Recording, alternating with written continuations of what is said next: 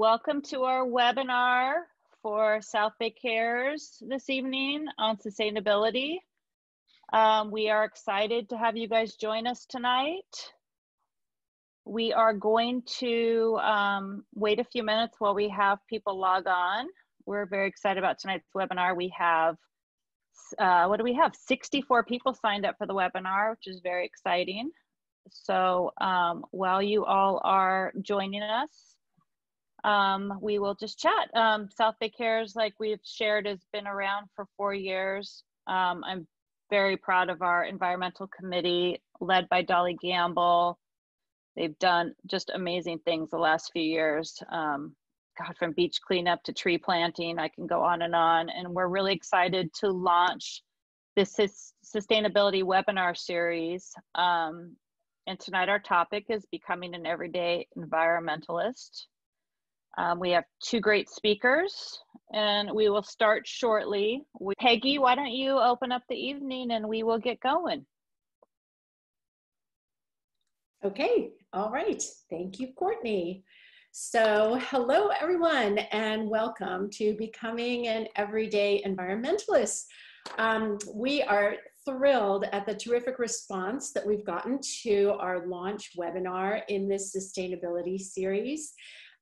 Thank you all for joining us. And I also want to thank especially Laura Depos, who has just really been the driving force behind putting this sustainability series together. She is on the call working in the background. Also Dolly Gamble, who heads the South Bay Cares Environmental Task Force, and the other South Bay Cares superstars who are with us, Courtney and Kelly, who are also working behind the scenes. So this is the first in our series of sustainability webinars, and we're really hoping that after this one you will want to sign up for all of them. The reason we're doing this series on sustainability is, well, sadly, I think pretty self-evident right now. The West Coast is on fire from Mexico to Washington State. The South is underwater from Hurricane Sally, and there's a line of hurricanes behind Sally that look like planes coming into LAX, just waiting to come into land. Oh, and yeah, we're in the middle of a pandemic, right? So as if that wasn't enough good news, this week, we heard that there are 2 Antarctic glaciers that are coming loose from the shelf, and if they actually come loose, will likely cause the oceans to rise between 5 and 10 feet. And then, just because we needed a little more tugging at our heartstrings, we find out that migratory birds are falling out of the sky by the thousands in Arizona and New Mexico and the Southwest. So honestly, it's enough to make you despair. And we know that the reason for all of these just mind-boggling, horrific events is interrelated, and it's all due to environmental factors and environmental degradation, rising temperatures, drought, habitat destruction, encroachment into wilderness areas, monoculture crops, lack of biodiversity. We can go on and on and on. But because we all need a little bit of good news, this year, 2020, our Earth Overshoot Day was 3 weeks late. So that's good news, because what Earth Overshoot Day is, it's the day during the year when humanity's use of natural resources basically overshoots the ability of the Earth to replenish itself. And this year, because of the pandemic, humanity reduced our ecological footprint by 9.3%. So what that shows is that it actually can be done, that if there are some changes made, we actually can change our impact on the earth, and we can start rolling back some of these awful disasters that we're experiencing right now. So that having been said, we have lots of work to do. And tonight we have two amazing speakers who are both environmental leaders in our community. Meredith McCarthy from Heal the Bay and Stephanie Cochrane from the Wasteless Shop. They are going to share their knowledge and ideas for how we can change from being accidental environmentalists to becoming deliberate environmentalists in an everyday basis.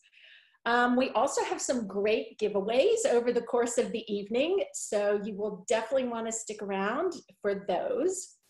And now let me introduce our first speaker, who is Meredith McCarthy. She is the Director of Operations for Heal the Bay.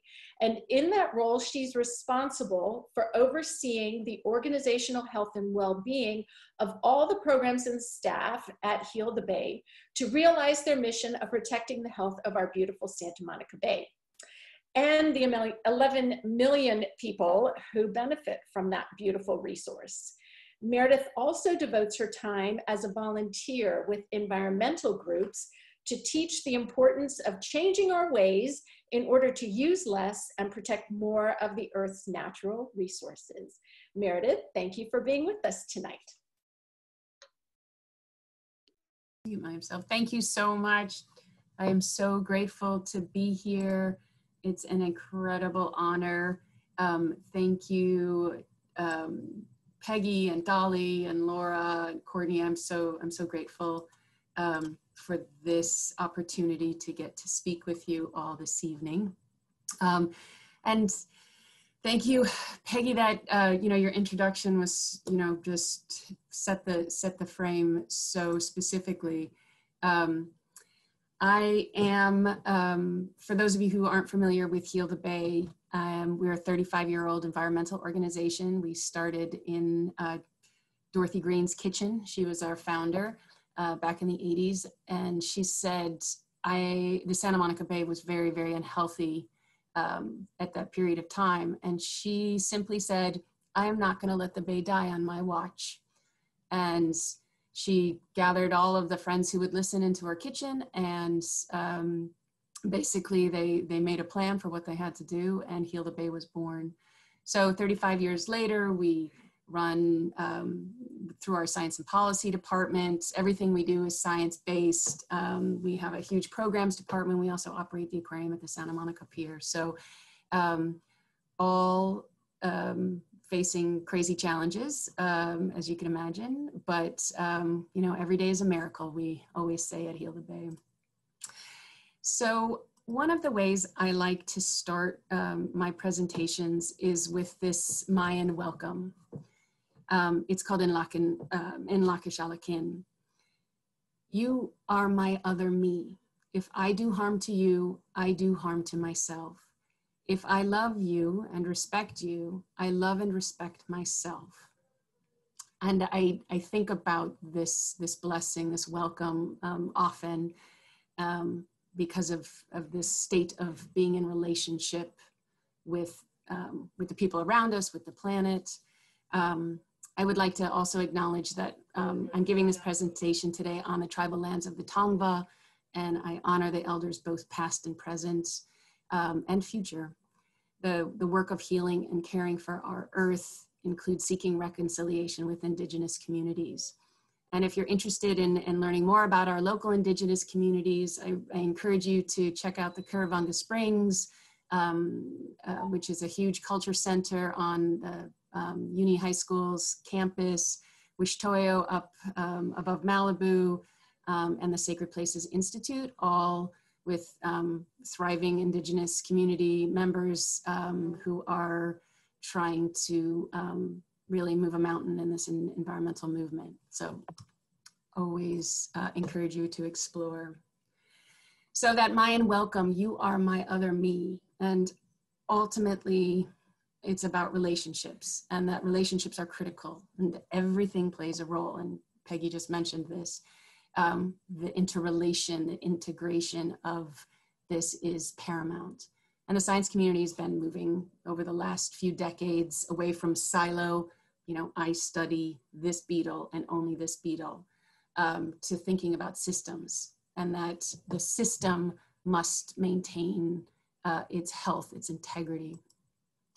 There's an exercise that we do often. It's called the 5 whys, and it always helps us to get back to this root cause, the root of the problem. So if you start working on the root cause, if you don't start with the root cause, then you're never going to get there. And so you start with a problem statement like oceans are polluted. And then you ask, why are the oceans polluted? Well, we use too much plastic. Well, why? It's cheap and convenient. Why? Because it's subsidized by the federal government, maybe? Well, why? Oil companies are powerful. Well, why?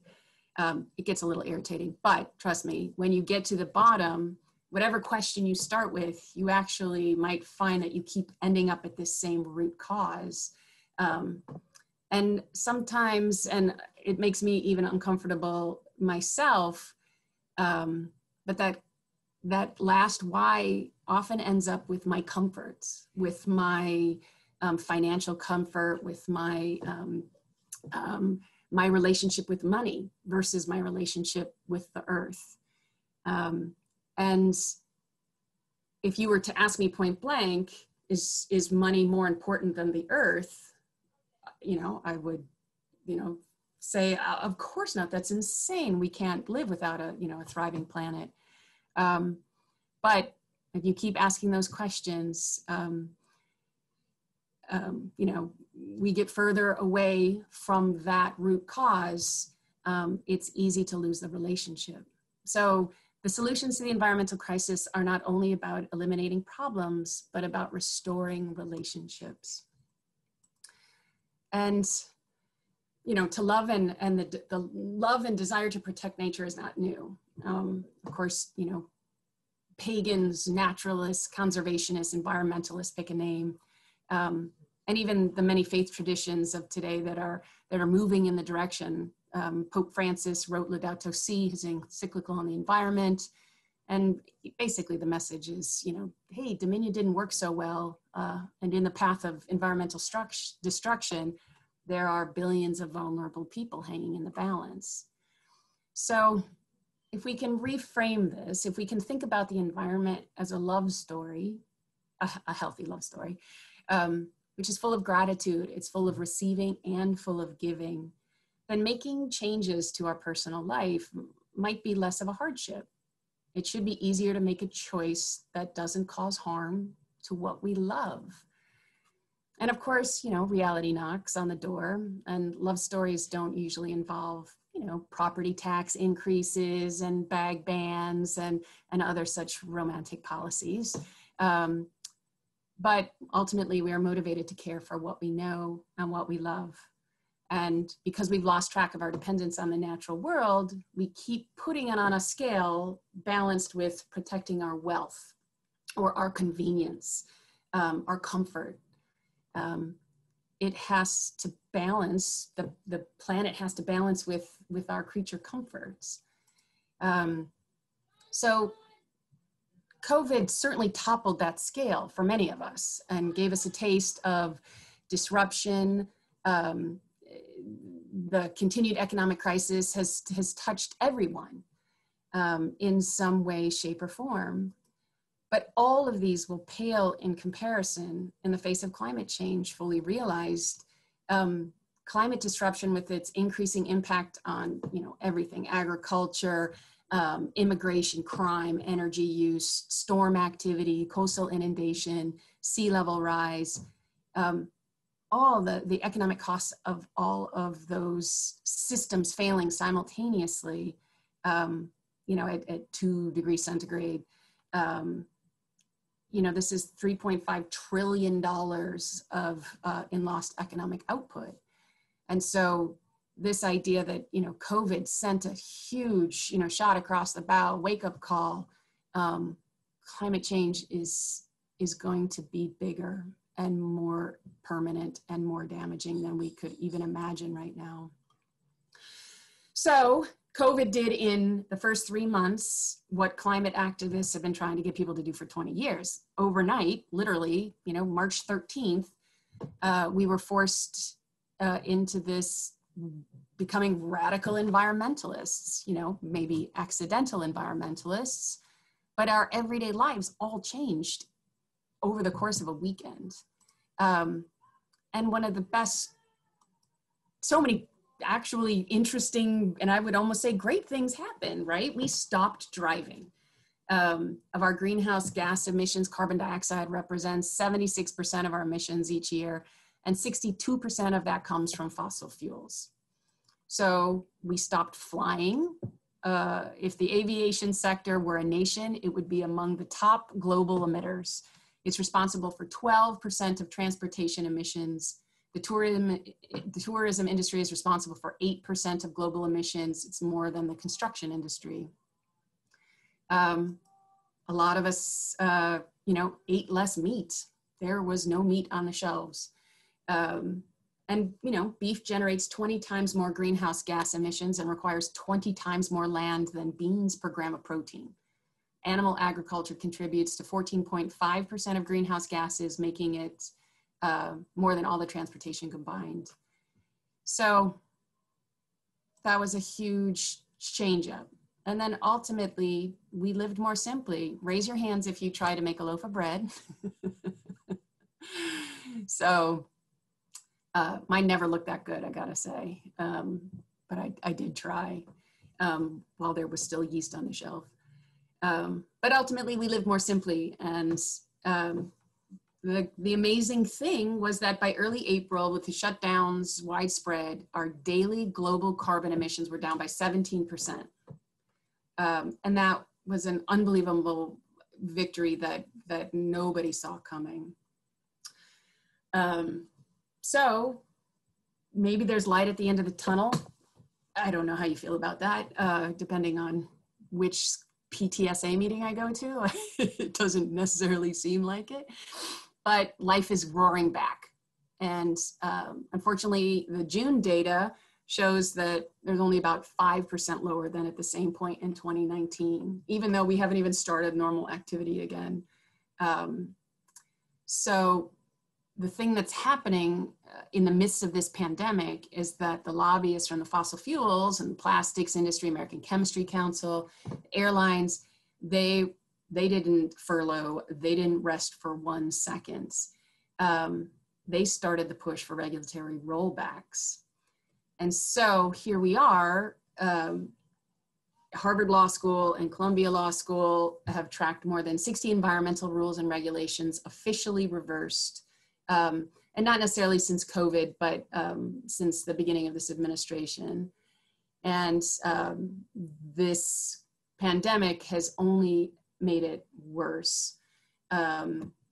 There are 34 rollbacks still in process, and all of these rollbacks could significantly increase greenhouse gas emissions. And there's a Friends of the Earth report that just came out talking about the oil and gas companies lobbying to ensure, breaks in the royalties, the money that companies pay to drill or mine on public lands, the access to the Federal Reserve's Main Street lending program, which was designed for mom and pop shops, but the lobbyists have modified it, been successful in modifying it specifically along the lines of oil and gas industry. So at the same time, we're the taxpayers, are subsidizing big oil. Big oil is taking our tax money and has definitely come up with a plan, and that is to make more plastic and force Africa to then take our recyclable, our waste.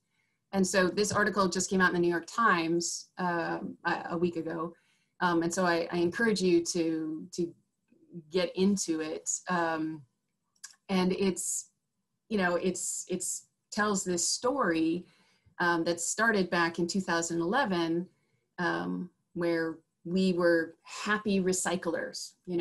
We filled up that blue bin in the alley, and we were doing our job as good plastics. We made ourselves feel better using plastic because it was getting recyclable. And so in 2011, China imported nearly half of America's plastic waste.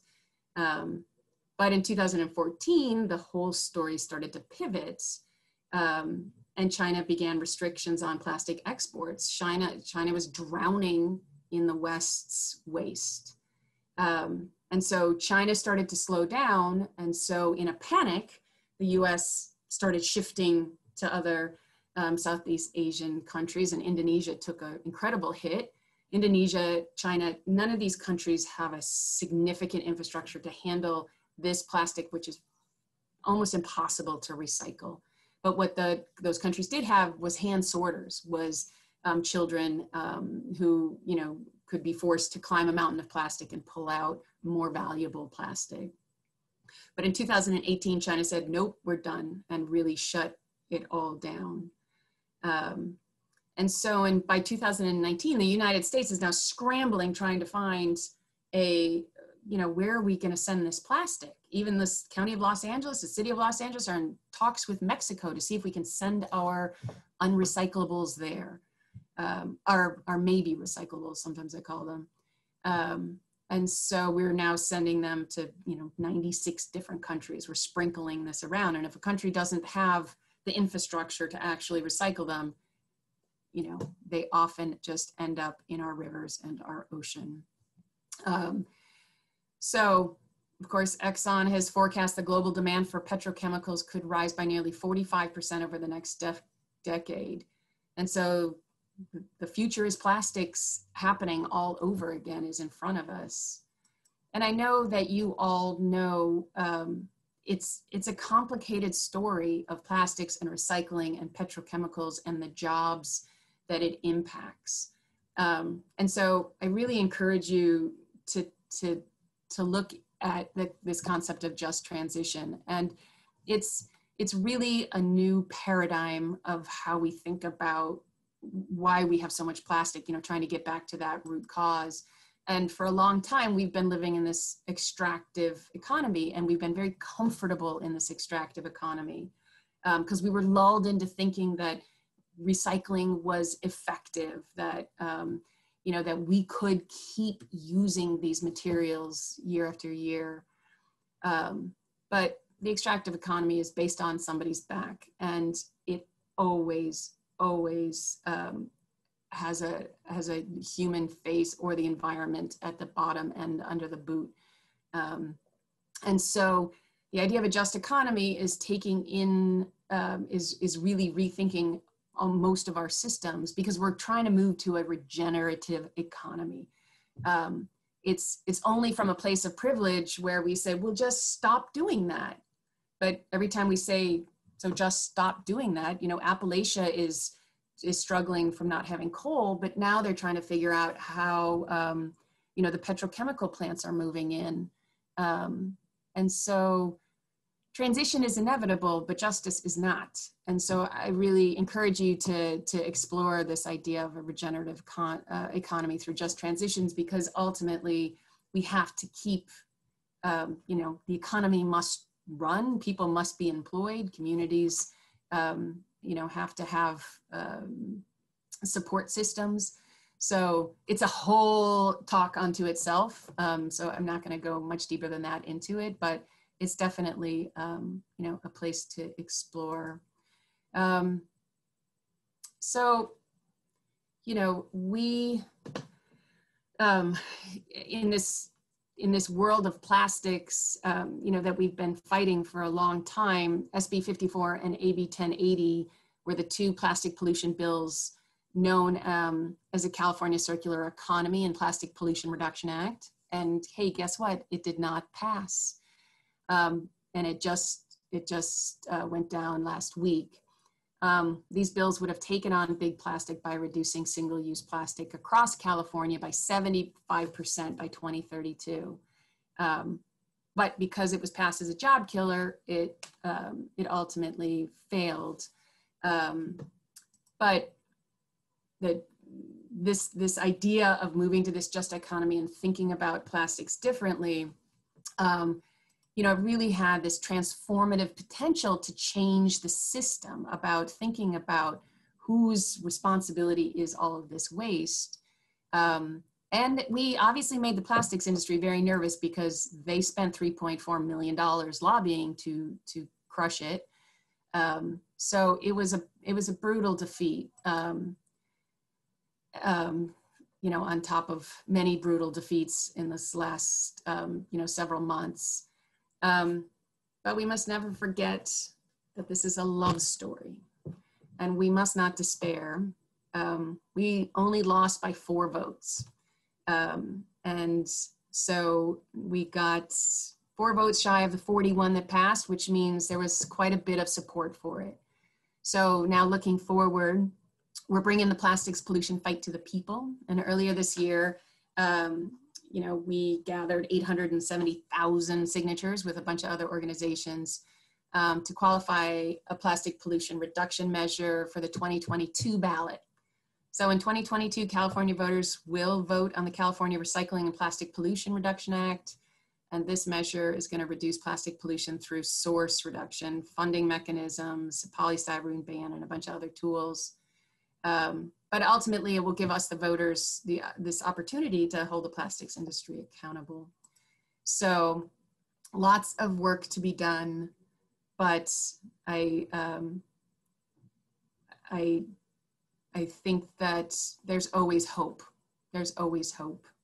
And one of the thing that gives me hope is, you know, Coastal Cleanup Day, we stood in over the summer like, oh no, we've been doing Coastal Cleanup Day for 32 years. How are we not going to do Coastal Cleanup Day? So instead of a one day, we decided to make it a whole month.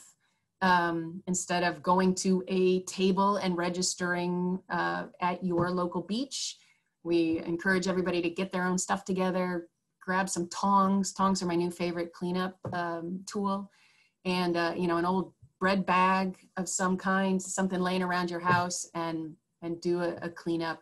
We started the first week with starting in the mountains. The second week was in the neighborhoods, and this third week that starts this weekend at the beaches. And so I encourage you, there's lots of great programming around it. We are doing a panel on Tuesday night from source to sea, a deep dive into trash-free water. So a big conversation with the county, with a bunch of organizations about plastic. And I talked to my dear friend Dana Murray, who is the City of Manhattan Beach Environmental Officer. And she gave me, I said, oh, what should I make sure to tell everybody? And she sent me like an 80-page email.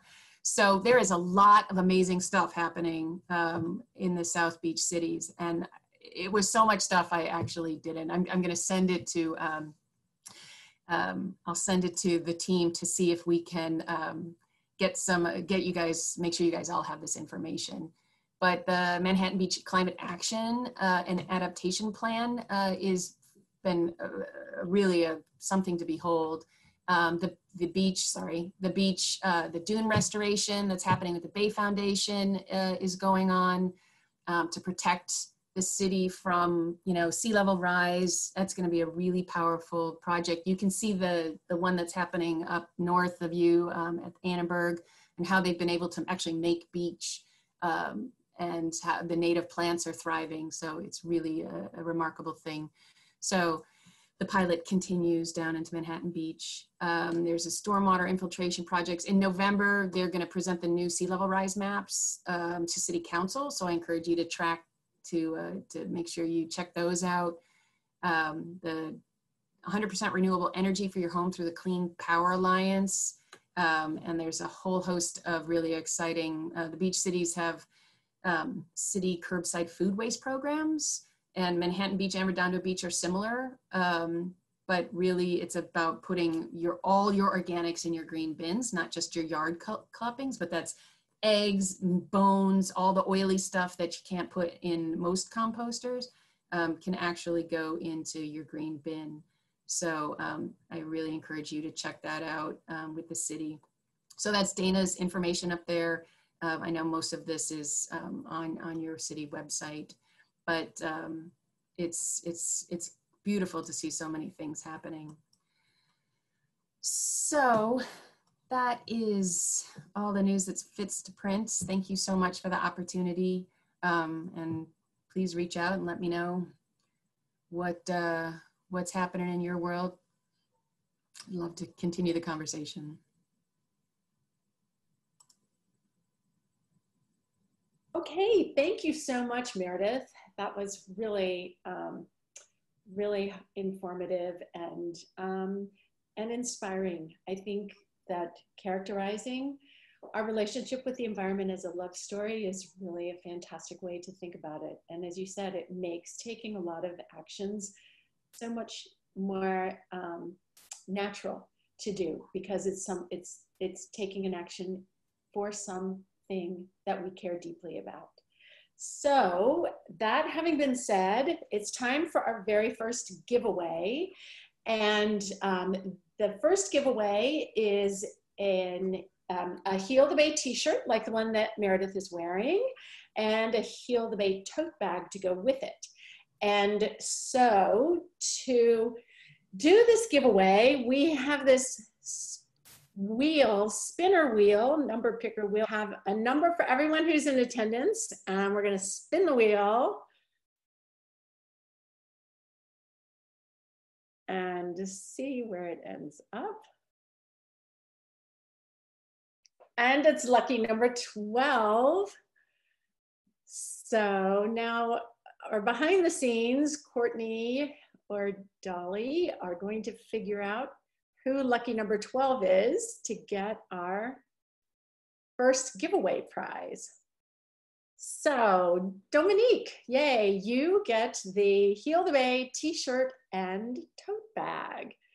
So we will reach out to you by email, and Heal the Bay will send that directly to you. So you should be hearing from us to get your address. So now we're going to turn to our second speaker of the evening, and this is Stephanie Cochrane, who is the owner and the founder of the Wasteless Shop in Manhattan Beach. Stephanie was practicing as a dental hygienist when she realized she could make a much bigger impact by helping the health of the planet. So she has, since she has joined us in Manhattan Beach, quickly earned a reputation as a local sustainability guide who is happy to share facts and tips and insights into environmental problems and help each of us to make more environmentally sound choices simply by reducing our waste that we are putting back into our planet. And at her fabulous Wasteless Shop, these choices are easy to make. So Stephanie, welcome, and thank you for being with us this evening. Hi, Peggy. Thank you so much for having me. And I want to start off by saying that becoming a feature in the community for my tips is something that always makes me feel nervous, because I feel like I'm an everyday person who just has a passion for the planet. And I think that ties in so importantly into becoming an everyday environmentalist and just letting people know that you don't need to have a degree to let your passion for the planet shine in your daily life. And I think that when Meredith was speaking, I love listening to speakers like that, because it's always really empowering and invigorating in my own life, showing the reasons when I'm hearing about everything that's happening with climate change and the communities that are affected and the lobbyists.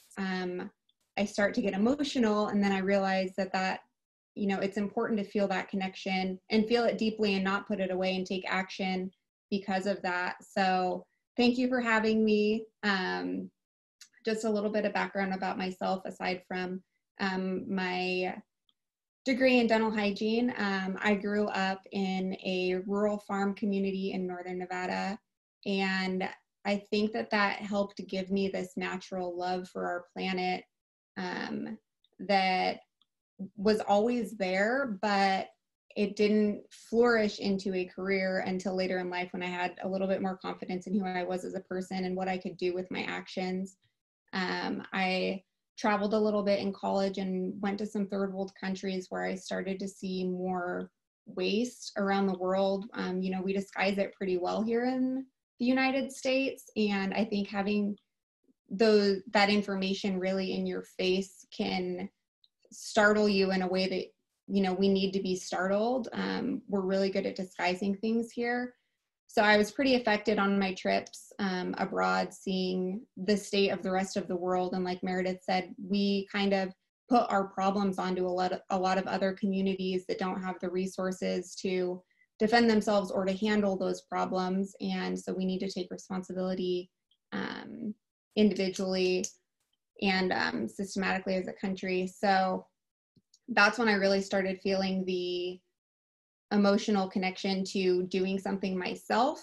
But as I said, I felt like I'm just a normal person. So what do? I can't do anything massive and huge. I just need to start making changes in my own life. And now, a year into starting the business and a few years into starting to live more sustainably, I've seen that those little changes that I have made in my own life have made a really big difference in the lives of people around me and my community. So I always kind of try and highlight that with people that I meet in the store, that, you know, all of us do have the power to make small changes that do add up to larger changes. So started making little changes in my life and realized that it wasn't as easy to find products and things that were sustainable as I'd like. Fast forward a few years, I find that we're getting more and more options available, which is great, but I wanted to create resources in my community for people to find products that were more sustainable. So I started the store online and started doing events like the Hometown Fair and Fiesta Hermosa, and found this really overwhelming response from the community.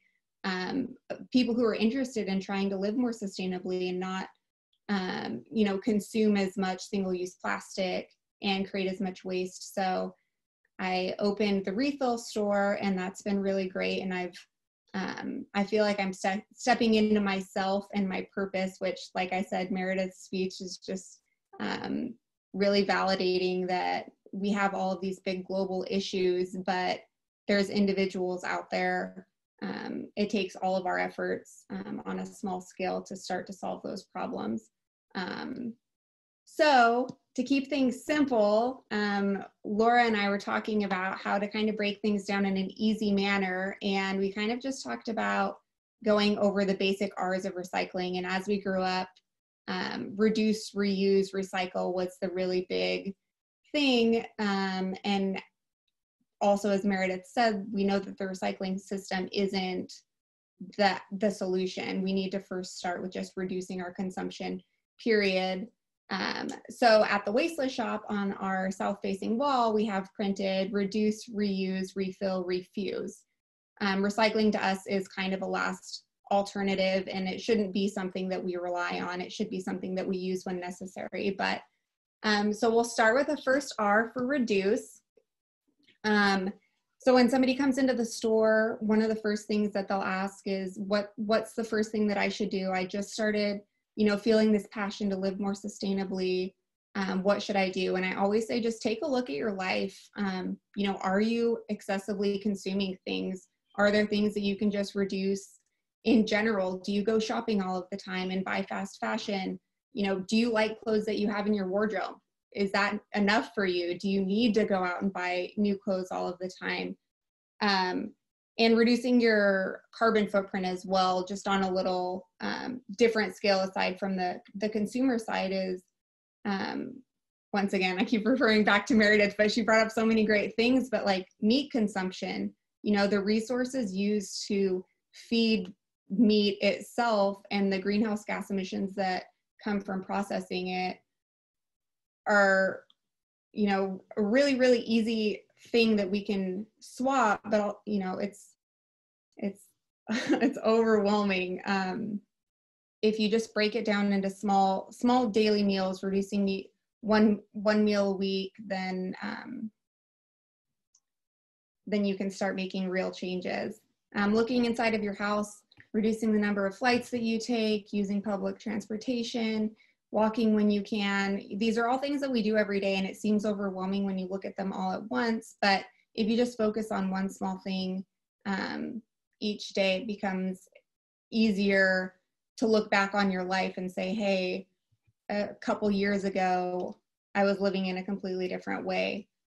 The next R is reuse. So there's a lot of single-use items out there. Single-use cups, bags, silverware, sanitary items, takeout containers. And luckily we live in a time as well that we do have reusable alternatives for those items.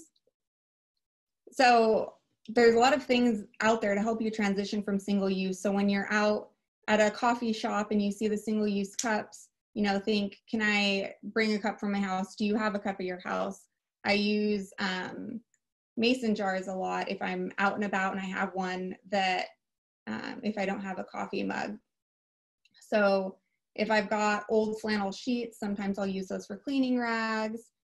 Rubber bands, if I end up getting rubber bands around eggs, I'll take them off and use them in my garden. So trying to just get creative and not realize that there's a lot of products out there that are forced upon us that we don't need, and we have plenty of things in our house that we can reuse to begin with.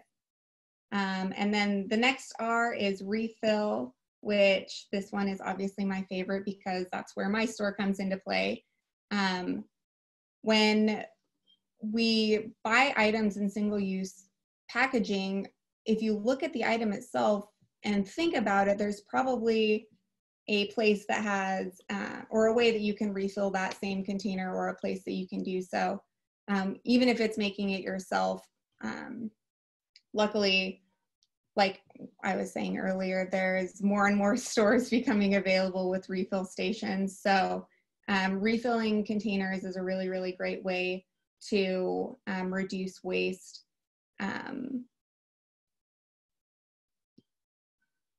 Obviously in COVID right now, it's not the easiest thing to do, but if we're just reducing our consumption, generally saving containers that you have and refilling them later when things become available, then that helps too. At our store, we've partnered with some really cool companies that weren't doing refillables to create really awesome refill solutions. Kin Candle is a local company in Manhattan Beach that makes coconut wax candles.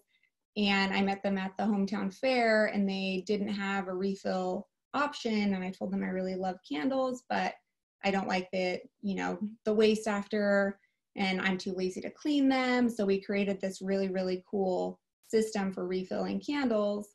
And I partnered with some other small businesses as well to refill their containers for the products that we carry. So more and more companies and more solutions are coming available for refills. One thing that you can do on a small scale too is make your own coconut milk or oat milk or alternative milk. I did the math on how long it takes me to drive to the store versus making it at my house. It's 30 seconds for me to blitz shredded coconut and oats in the blender, and it takes me 20 minutes to go to the store and back. So when you start looking at these small things that you can do in your routine, you realize that they are easier than they seem. And, you know, when on a big scale, it seems overwhelming, but when you break it down, a lot of things can save you time and money. And then the next R is refuse. So obviously all of these themes tie in together pretty well. When I'm looking at purchasing something, I'm looking at the company itself. Are they mission driven, or do they just want me to buy things? And that's something that I think all of us need to take the responsibility in. Is we can get caught up in, oh, I love this brand, this is really cute, but we need to kind of look at what future do we want to see, and what decisions are we making in our daily lives to create that future. So just saying no to products that don't align with your values is a great way to vote for the future that you want to see. And lastly, recycling. And I do touch on this last just because of what Meredith was saying. I toured all of the recycling and waste facilities in LA with the Bill Brand, mayor of Redondo Beach. And we saw firsthand that so many recyclables don't get recycled and they get shipped overseas, and we don't know what happens overseas. And they can be shipped to multiple facilities, multiple countries. So it is important to recycle things properly and to know what you're recycling. But if you can reduce the number of recyclables you're purchasing to begin with, we're helping to avoid that larger problem.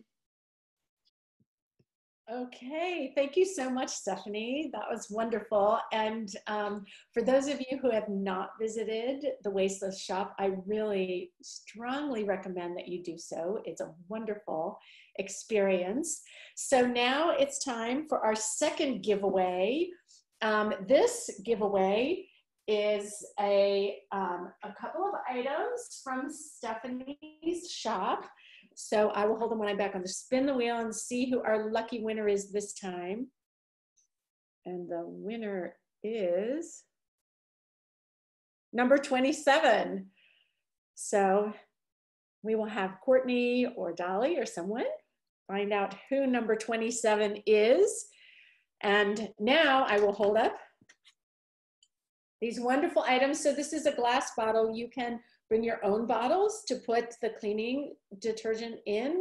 It's a household cleaner. And then these are these marvelous unpaper towels. Whoops, wait, there we go. Now you can see them.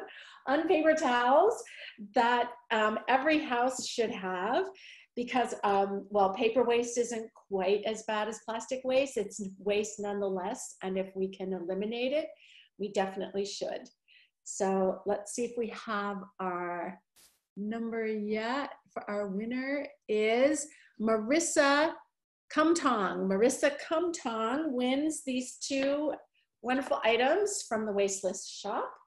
And we will send you an email, get your information in. They will most likely be hand delivered if you're local in the South Bay.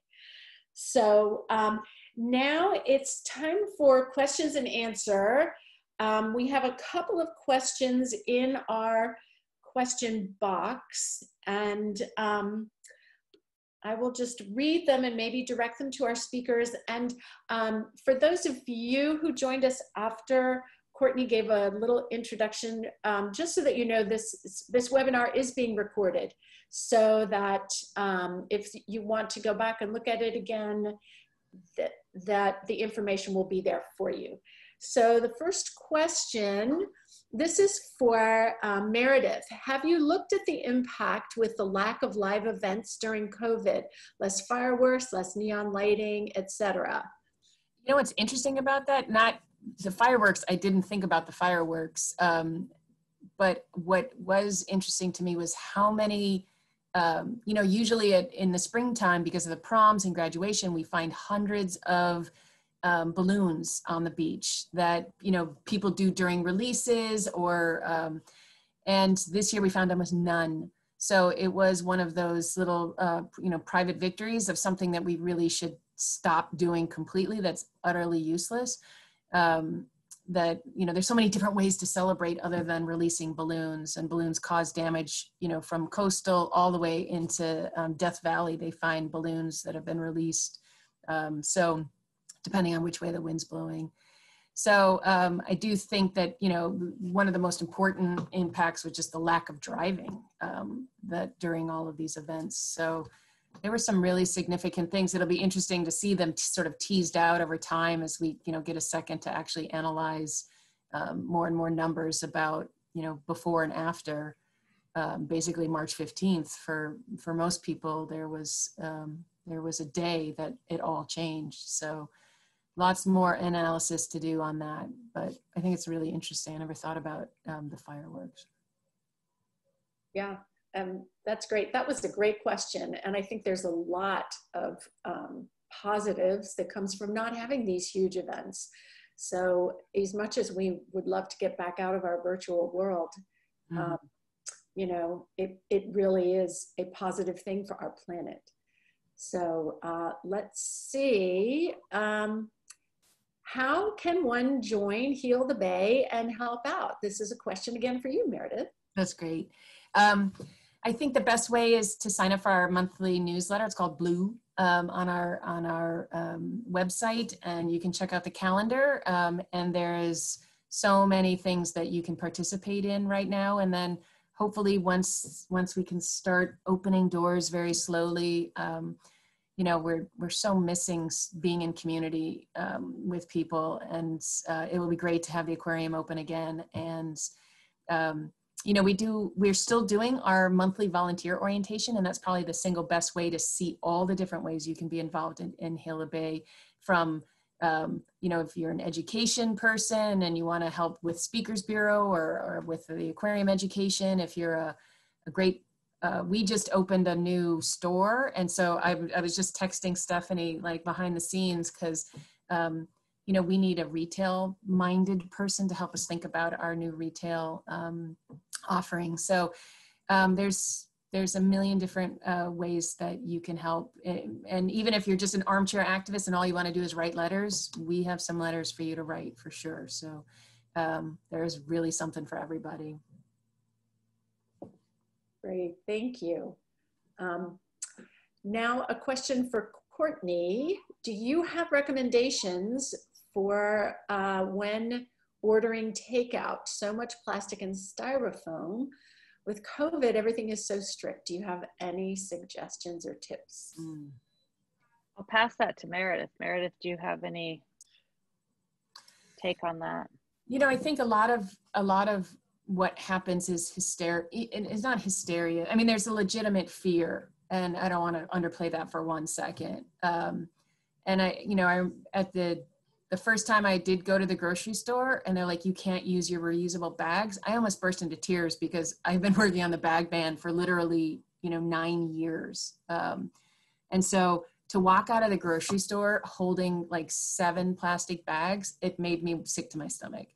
And so then I went back to the store manager and I said, I can't do this. And so, you know, we had a kind of a chuckle over it. She's like, just put them back into your basket and take the basket out.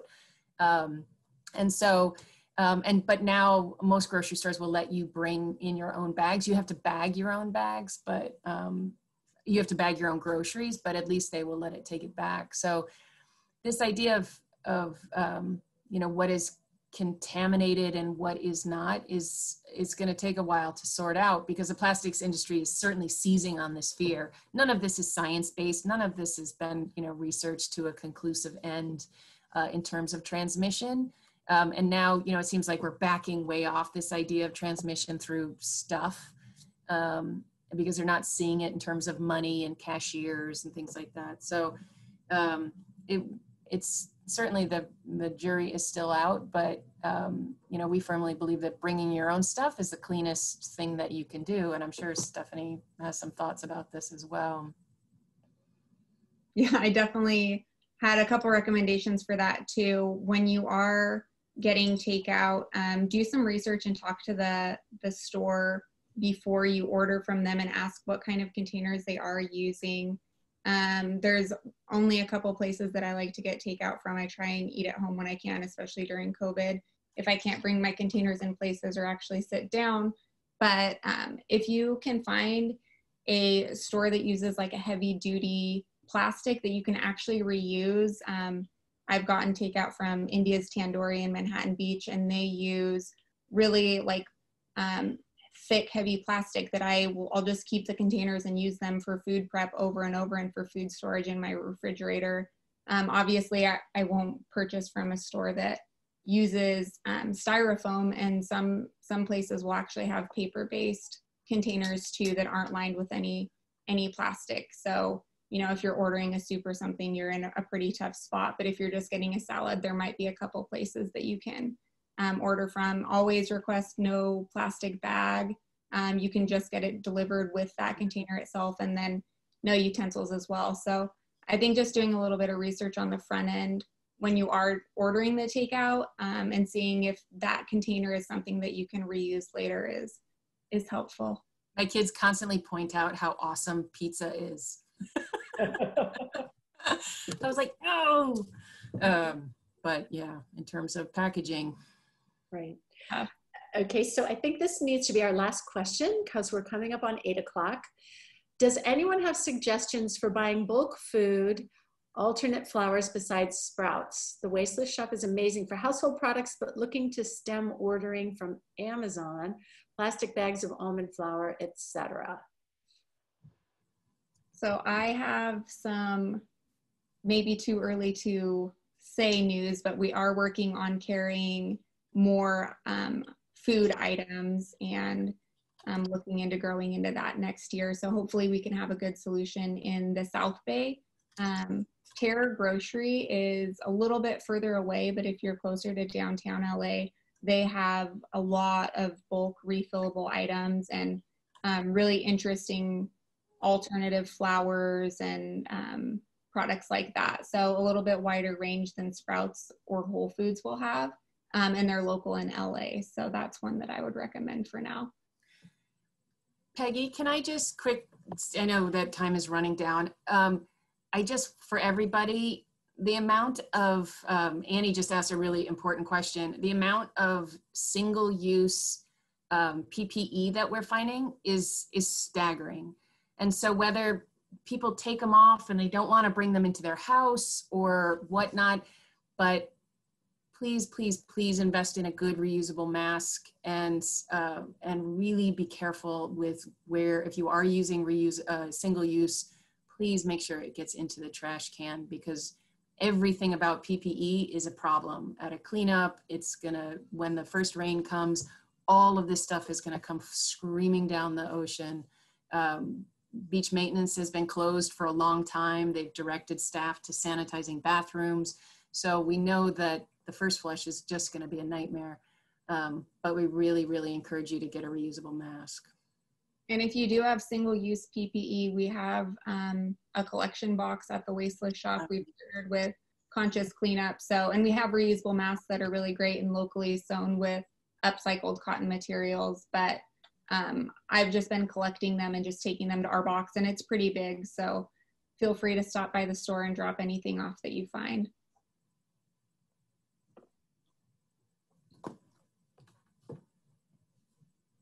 Stephanie, can you say the name of the grocery store again that's in near downtown LA for everyone? It's called Tare, T-A-R-E. I think it's Terra Grocer. And yeah, that's the only local one that I know of that has a really wide selection of bulk foods for now. Okay, well, thank you so much, Meredith and Stephanie, for sharing with us this evening. Next webinar is going to be on October 22nd, and it follows really well on our last conversation because we are going to have a speaker from UCLA who will be sharing with us ways to reduce our carbon footprint by greening what we eat. She has researched the carbon impact of various foods, the production of various foods. And so she's going to be offering tips and suggestions for how to make a few simple changes in your pantry to significantly reduce your carbon footprint. And then you can see on the screen the other upcoming webinars. And again, we encourage you to join us for those. Also, resources that you can use to educate yourself about these important issues, some actions that you can personally take to improve your relationship with the environment, and most importantly, particularly now in this election season, to advocate on behalf of our planet. And I think it's really important to stress that as far as we can go with the individual actions that we take, we have to look at collective action. We're seeing how climate change is a global issue, and all of the effects, if this pandemic hasn't convinced us, I don't know that anything will, that we are all interconnected and we have to act together. So whether you support an environmental group, whether you support an environmental advocacy, cast your vote for green candidates, research green candidates, support green candidates. It's all in our hands. It's up to us to be the change that we want to see taken. And I will finish with a quote before our final giveaway from Greta Thunberg, who said, "If we are to have a small chance, the climate crisis needs to be our main focus." So with that, from a young person who is looking at us to fight her fight, it's time for giveaway number 3. And our final giveaway winner is number 30. So our super behind the scenes people will figure out who number 30 is. And here is what you are winning from the Wasteless Shop. This is a stain remover bar, which, Stephanie, correct me if I'm wrong, but should last anywhere from 6 months to a year. And then this is the free and clear laundry detergent in a refillable bottle. Of course, you can bring in your own larger bottle to refill, but this is one to get you started. So these 2 items are our 3rd giveaway, and the winner is Wendy Vardman. I hope I said that right. Wendy Vardman. The detergent and the soap are yours. So with that, I think it's time to close our webinar. And again, invite all of you to join us on October 22nd. And thank you so much for taking time out of your evening to be with us. Thanks and bye-bye.